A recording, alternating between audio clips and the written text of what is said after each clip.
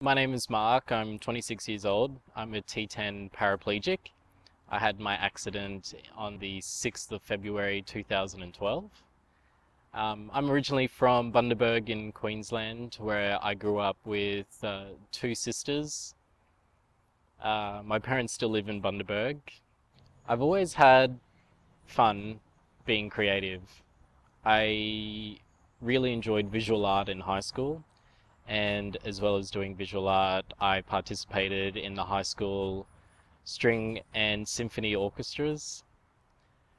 We would go off to a lot of local and regional competitions, and I really liked it. As soon as I finished high school, I decided to live in Brisbane for a while, and after living in Brisbane, I moved to Melbourne. When I came to Melbourne, I originally started working in the banking industry. I was involved in a motorbike accident on the 6th of February 2012. I came to a sudden stop at a set of red lights and the car behind me didn't stop. That resulted in a 14-meter catapult. I injured my spine at T11 and T12. And I'm now a complete paraplegic.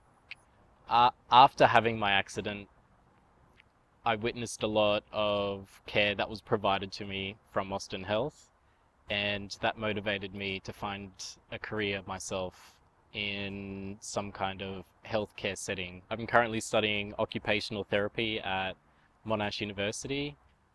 I play the violin recreationally, and perhaps one day I may decide to study a postgraduate in music therapy.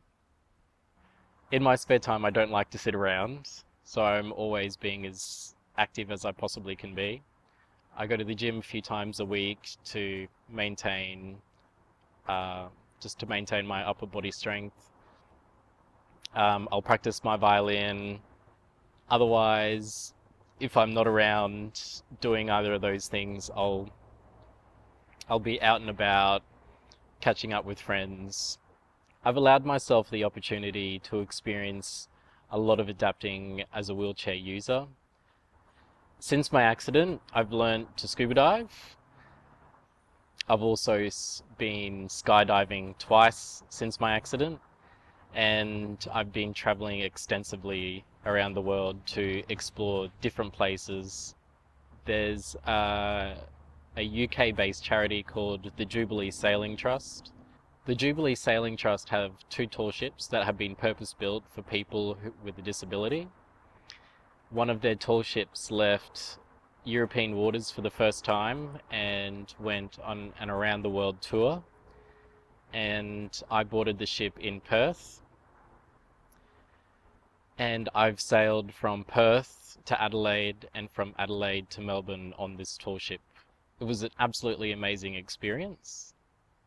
Later, after having sailed with this charity, they'd asked me to come back when they were touring past New Zealand.